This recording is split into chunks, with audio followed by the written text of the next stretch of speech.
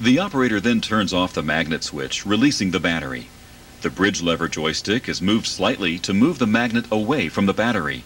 This gives the magnet room to rotate. The rotate switch is turned on and the bridge joystick is pulled to the left, turning the power face of the magnet clockwise 180 degrees. The magnet rotate switch is then turned off. The operator then holds the bottom rocker switch in the slide mode with his left hand. The bridge lever is then pulled to the left, moving the slide and the magnet to the empty compartment. For ease of operation, the magnet should be centered in the empty compartment. The slide switch is released and the bridge joystick is moved to the left. This moves the magnet inside the confines of the roller bed and protects the magnet from unnecessary damage. The operator then pushes the lift-lower joystick forward to fully lower the vehicle. Using the travel joystick, the operator then aligns the empty compartment on the multi-shifter vehicle with the truck battery compartment.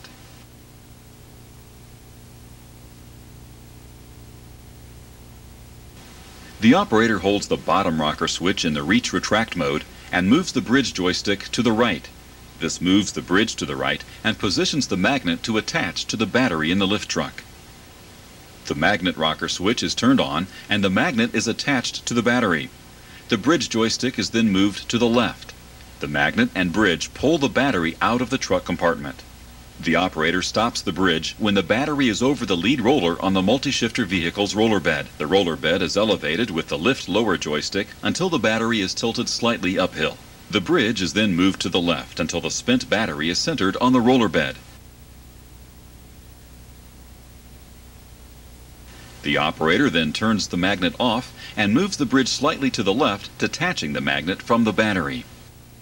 The slide switch is held down and the bridge joystick is moved to the left, positioning the slide between the two batteries. The slide switch is released and the bridge joystick is moved slightly to the right, bringing the magnet inside the confines of the roller bed and behind the charged battery.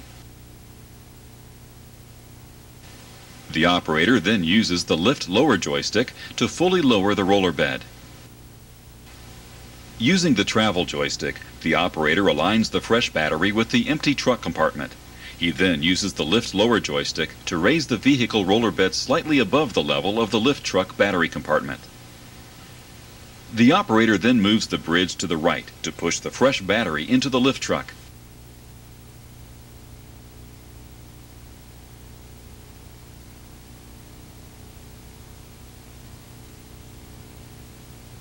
Again, the operator stops the bridge when the battery is over the lead roller in the truck battery compartment.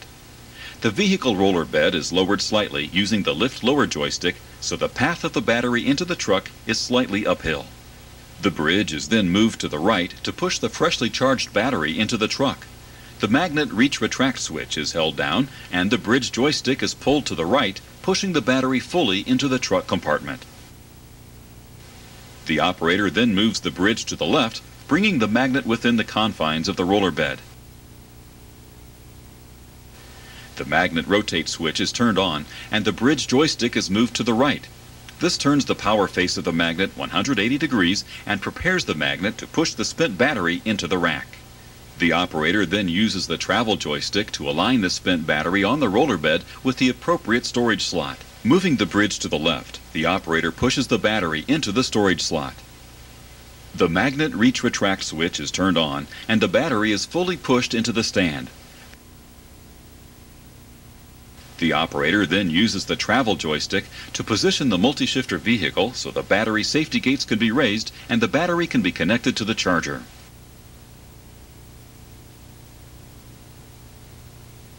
The multi-shifter vehicle is now ready to make the next battery exchange. The key switch is turned off prior to the operator departing. In addition to the proper operating procedures that we've shown, there are several items relating to safety that should be addressed on a regular basis. Number 1. Only trained, authorized personnel are to operate the multi-shifter vehicle. Number 2. Keep hands and feet within the confines of the vehicle at all times. Number 3. Make sure the entire area is clear before attempting any vehicle operation. Number 4. The action of bringing batteries over the first roller of the vehicle roller bed and then raising the bed, tilting the battery slightly uphill, produces quick, accurate changes. It also prevents the batteries from banging into the vehicle rollers due to misalignment. This misalignment wastes time and can put extra wear and tear on the lead rollers. This is the most important technique to remember and master when changing batteries. Number 5. Always travel with the magnet assembly within the confines of the vehicle. Number 6. Prior to the operation of the vehicle, check for proper operations of all safety features such as Deadman pedal, limit switches, etc. Number 7. Prior to operation of the vehicle, check for proper operation of all mechanical functions and safety features such as hydraulic controls and safety covers. Number 8. Only the trained operator should be on board the vehicle at any given time. No riders are ever allowed. Number 9. If any component on the vehicle appears to not be in working order, do not operate the vehicle. Immediately notify the proper personnel so that all necessary repairs can be made. Number 10. Instill a regular scheduled maintenance program on the vehicle to ensure proper vehicle operation and reliability.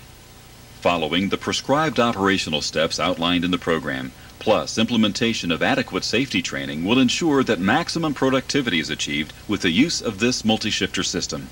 It is imperative that the operators become proficient with this system through education and practice. Maintaining a proper level of training and maintenance will also ensure that the multi-shifter system provides these benefits well into the future.